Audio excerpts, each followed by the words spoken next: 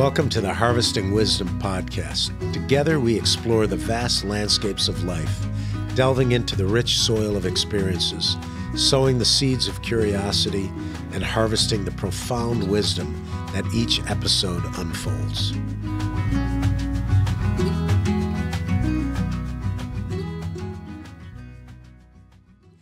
Hello everybody, welcome back to Before the Harvest. My name is Madison Meyers, and today I am joined by two amazing guests with us here from ASU. Thank you guys so much for being here today and for doing this interview. Will you guys just really quickly introduce yourselves and what it is that you do at ASU? Yeah, thanks so much for the invitation to be here. I'm Arianne Cease. I'm an associate professor in the School of Sustainability and School of Life Sciences. And I'm also co-direct the Global Locust Initiative. I'm Rick Overson. I'm a research scientist at Arizona State University, and I work with Arianne, and I do two sort of things. One is that I facilitate the research of a lot of students who are doing research on locusts and grasshoppers. And another thing that I do is I work with a stakeholder group of individuals across the world to help with building information resources and sharing information and communicating science to help with sustainable locust management. Very cool. So will you guys tell me a little bit about the work that you're doing, whether it's your research, just kind of elaborate on what you guys have already said? Yeah, so at the Global Locust Initiative, our aim is to understand sort of what makes grasshoppers and locusts tick and use that to sustainably manage them. Cool. Yeah, so what made you guys interested in this research to begin with? Like what kind of started that spark and passion for studying locust? I can jump in and then let Rick follow up with his insect stories.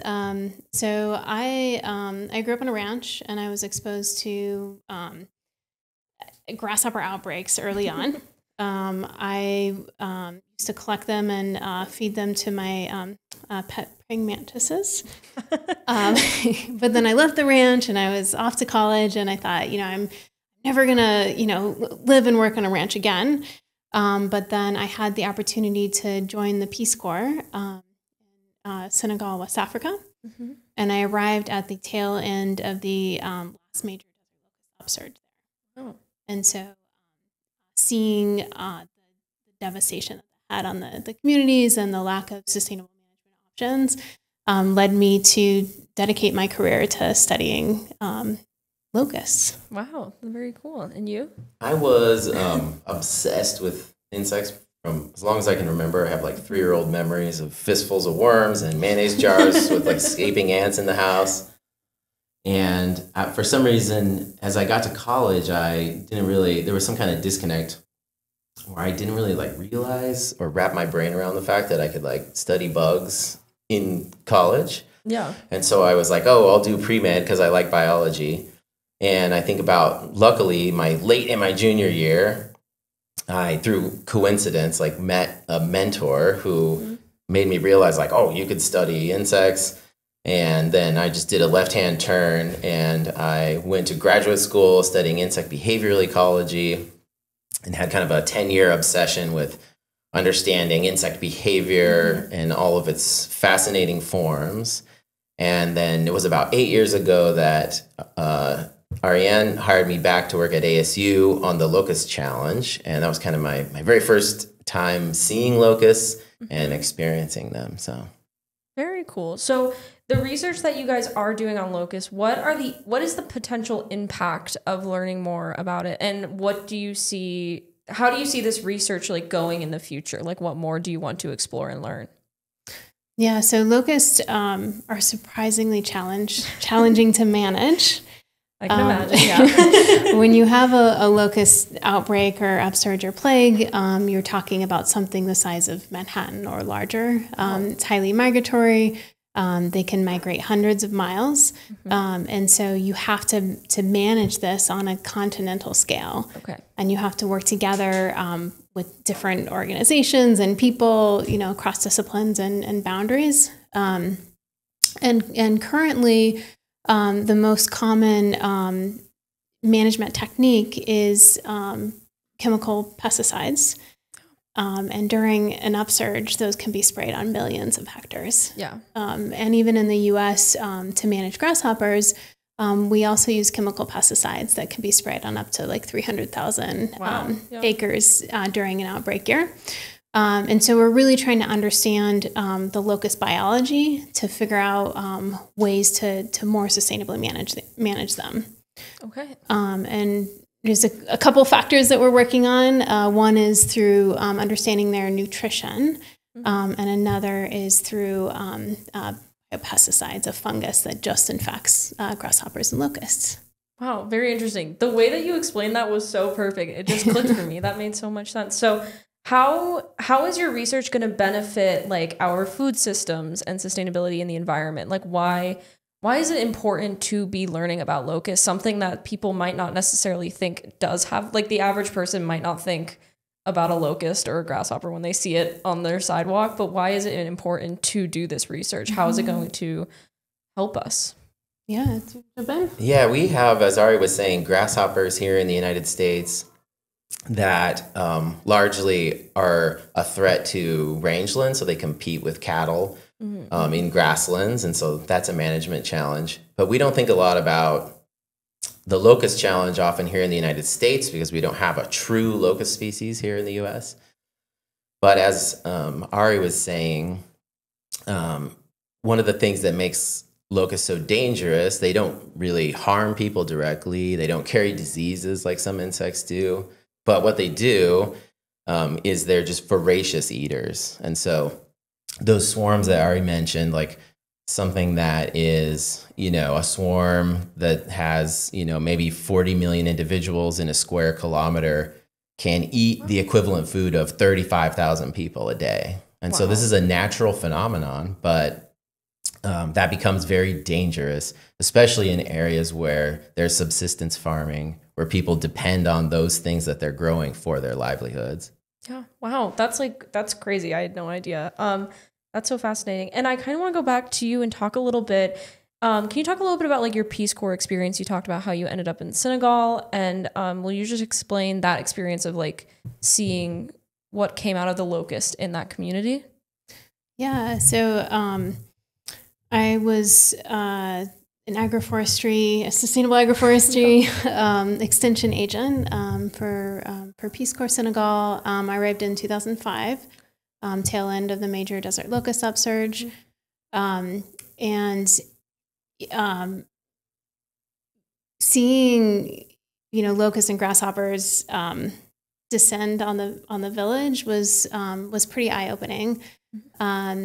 We would run around, trying to like scare them. We would take onion sacks and try and cover, small gardens that we had, carefully watered. A lot of times you're pulling water from a 100-foot well or so, and you're taking real care of those during kind of like the dry season. And then, these insects arrive and they just like eat everything. Like I remember them just like eating the bark off the trees. And then I lived in one community with Ngui, but I worked with several surrounding communities. And so I would go talk to the farmers I was normally talking with about like implementing tree technology into their compounds and agriculture. And went from like, how are you? How's your family? How's your work going? All that. And, the answer was always like, it's like the insects are eating everything. Yeah. Wow. And it was like, really profound experience to see that and to see that there weren't a lot of sustainable approaches that we could use, especially like once the outbreak was already there.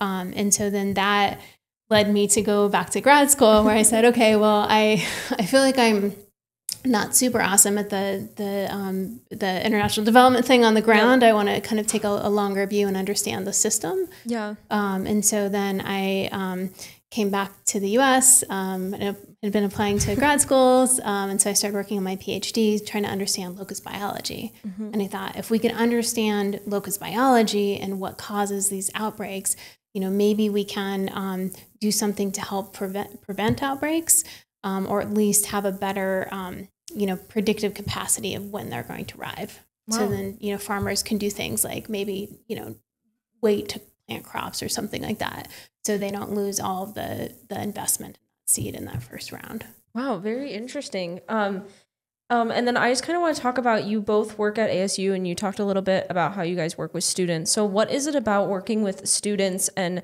helping them with their research that you guys are really excited and passionate about?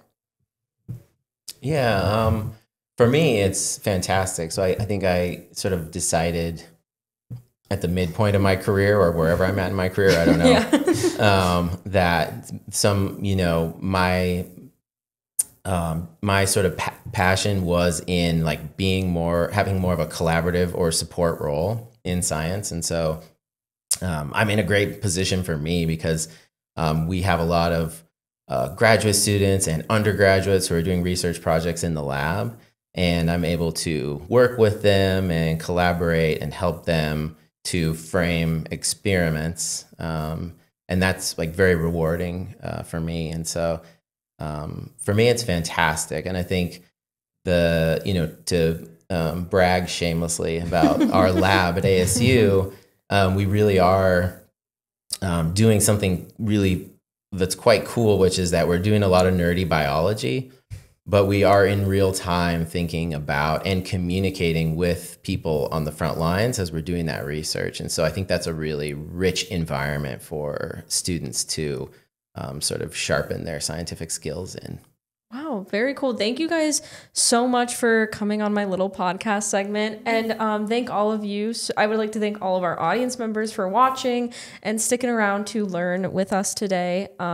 Be sure to check out the full podcast recording with these two with Mr. Mike McMahon, which will also be up on our YouTube channel. And be sure to like and subscribe. Thank you guys so much. Thanks so much for having us. Thank you.